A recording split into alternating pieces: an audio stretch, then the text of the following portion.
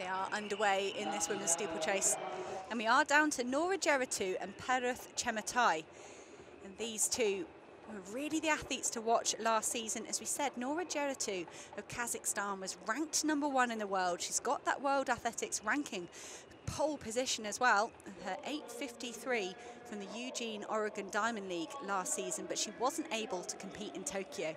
So this is the rematch we've been waiting for all this time.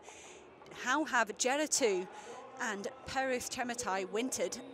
And is this the first glimpse at the fight that we might see 10 weeks down the line back in Eugene, Oregon at the World Athletics Track and Field Championships? But Nora Geritu, Kazakhstan, flying over this final barrier, and she's pumping her arms hard. She's going to be just a shade outside 9 minutes, but we are high up at altitude. 9 minutes and 4 seconds for the current ranked #1 athlete in the world.